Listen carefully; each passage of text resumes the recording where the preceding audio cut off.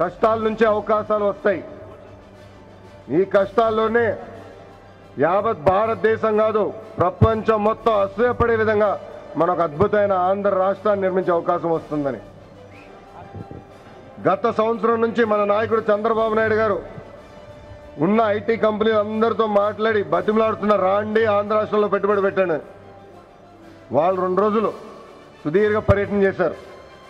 యూనివర్సిటీలకు వెళ్ళారు, కాలేజీకి వెళ్ళారు. మన యువకులు విద్యార్థులందరినీ అక్కడ కలుస్తాం జరిగింది. వాళ్ళు కలిసి వచ్చినా ఒకటే చెప్పారు, మేము ఎప్పుడు ఊహించలేదు సార్, ఇంత అద్భుతమైన ఇంత బ్రిలియంట్ మైండ్స్ ఆంధ్ర రాష్ట్రం ఉంటాను మేము ఎప్పుడు ఊహించలేదు. తప్పనిసరిగా మేము రిచ్మెండ్తో మాట్లాడి ఆంధ్ర రాష్ట్రంలో మైక్రోసాఫ్ట్ డెవలప్మెంట్ సెంటర్ పెడతామని చెప్పారు.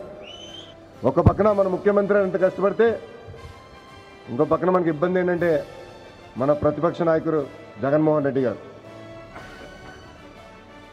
భోగాపురాన్ని వ్యతిరేకిస్తారు, భోగాపురం ఎయిర్పోర్ట్ని వ్యతిరేకిస్తారు, ఈస్ట్ గోదావరిలో డివీస్ ల్యాబొరేటరీని వ్యతిరేకిస్తారు, వెస్ట్ గోదావరిలో మెగా ఫుడ్ పార్క్ వ్యతిరేకిస్తారు, మచిలీపట్నంలో రైతులు చెప్తారు మీరు భూములు ఇవ్వద్దు పోర్టు అవసరం లేదంటారు, అమరావతికి వచ్చి మీరందరే చూశారు కోర్టుకి వెళ్ళి స్టేలు తీసుకొచ్చి అభివృద్ధి జరగనీయట్లేదు.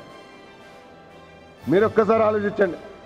ముఖ్యమంత్రి గారు ఒక పక్కన ఇంత కష్టపడితే మన ప్రతిపక్ష నాయకుడు గారు ఇబ్బంది పెడుతున్నారు.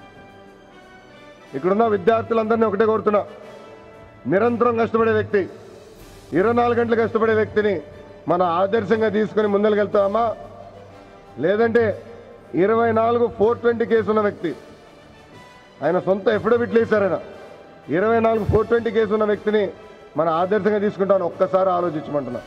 కానీ మన దేశంలో ఈరోజు మీరు చూస్తే 85% ఫ్లో ఇది 500-1000 రూపాయల నోటు.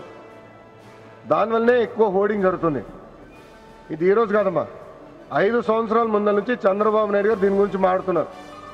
500-1000 రూపాయల నోట్లు డిస్కంటిన్యూ చేసి 2000 రూపాయల నోట్లు వచ్చినాయి. దానివల్ల ఇంకా ప్రమాదం.